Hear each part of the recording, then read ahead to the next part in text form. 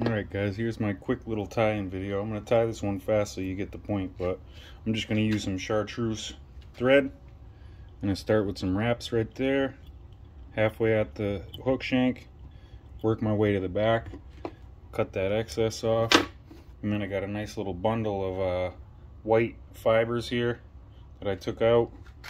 I just take a small little bunch of them, and I always start the first one at the top of the hook shank. So I'll get about the halfway point on my fibers, top of the hook shank, make sure that the fibers stay on the top. Bring this, you got that, bring this back, wrap onto them a little bit, come forward a good 1/8 of an inch from the front of that fibers, then grab another little bunch.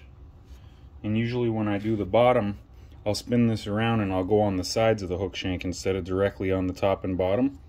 Same thing, tighten one in, keep it to the side. If you got to, you can pull it back over like this, get a nice tight wrap, bring that side of the hook shank, pull them down, a couple wraps on them to keep them in place, and then move forward again.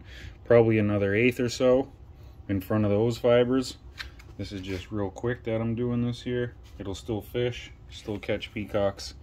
Then I'll do another one on the top, one tight one to get it in, or two, keep it centered on the top, a few wraps backwards, get it locked down.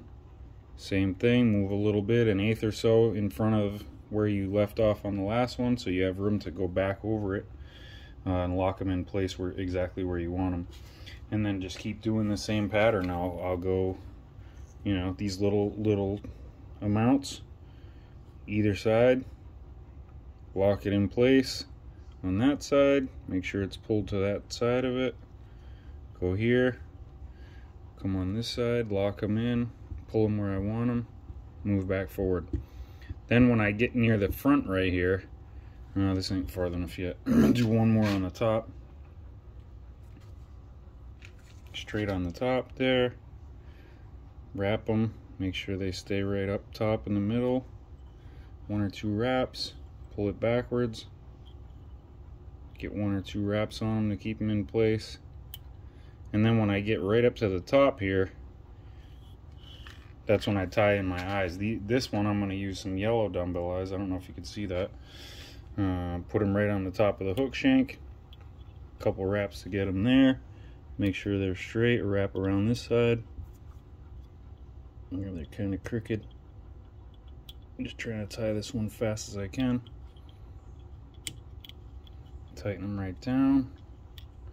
I'll always look at the front of the fly just to make sure they're straight and square. Then I'll start doing the loops this way. Get a bunch of them in there.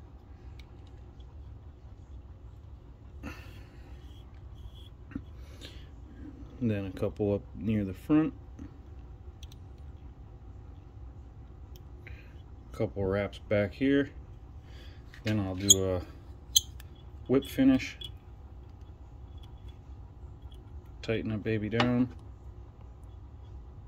clip it off. Then I got the solar res, and I use the big bottle so it's easier for me. So I'll go in there, I'll get a nice big glob on, and I'll rotate it so it doesn't drip. And then I'll put a nice big amount right on the top here like this, and make sure it gets on the threads and around the eyes, and all of it comes off of the bobbin. A little bit more. Go ahead and drip that on, rotate it.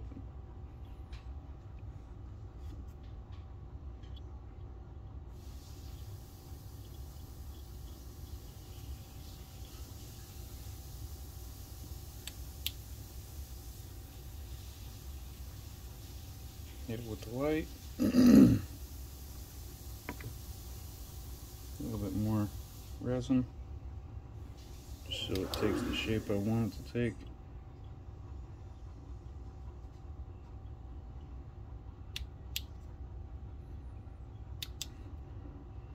Tiny bit more on the bottom.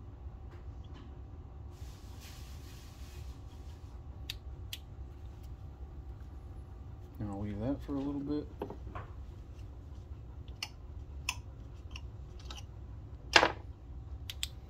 That's good for that for now. Close up my resin. I'm gonna turn the camera. You can see. Spread it out like that. Get the longest ones in the middle. And then when I cut this, I just go from the longest ones about there, round it a little. Then I flip it over, and then I go right to the bottom of the hook point with these. That way there's nothing to snag on the hook later. And that's basically it. You can clean it up if you want, but that's basically the fly right there. Boom.